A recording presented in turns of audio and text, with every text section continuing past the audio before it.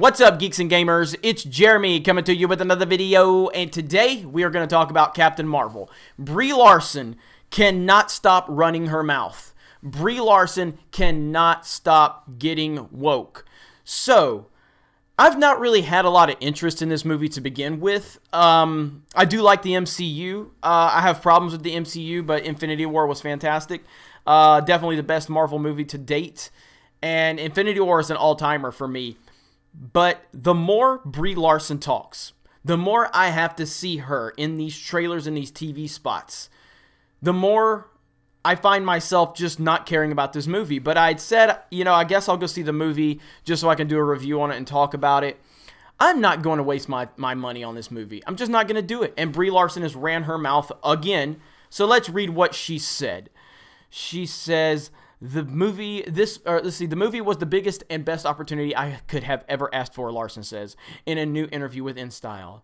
It was like my superpower. This could be my form of activism, doing a film that can play all over the world and be in more places than I can be physically. And what does Larson mean when she says that this film can be seen as a form of activism? The Oscar winner says that portraying a strong, independent, and supremely powerful superhero that happens to be a woman will not only inspire others, but also give the means to her fame for good.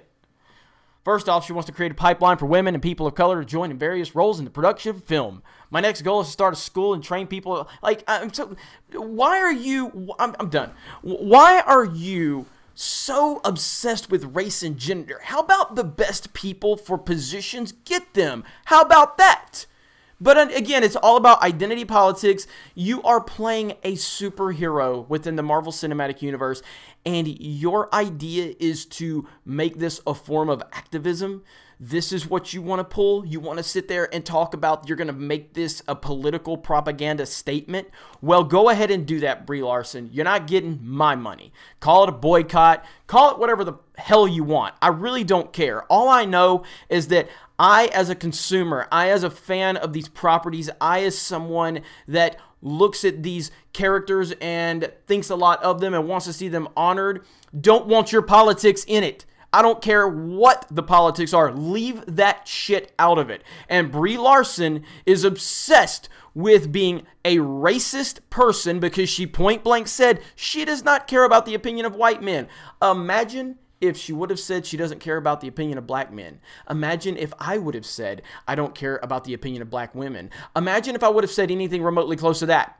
How would that be portrayed? But it's okay because she's a woman and she's on the right side I guess the left side of the political landscape, so that makes it okay for the SJWs and the NPCs and the mainstream media. They don't want to call this out. So you can do what you want with your money.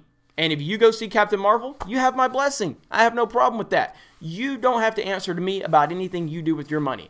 I am not going to see Captain Marvel because Brie Larson can kiss my ass. Because if that's what she wants to do, if she wants to make racist statements about white people, and if she wants to make this her form of activism, then go right ahead, Brie. I'll keep my money. And you go ahead and you do whatever works for you, and I'll do what works for me, and everybody else can do what works for them. And if Captain Marvel's a big success, congratulations. And if it flops, then good for you, I guess, for killing off another franchise.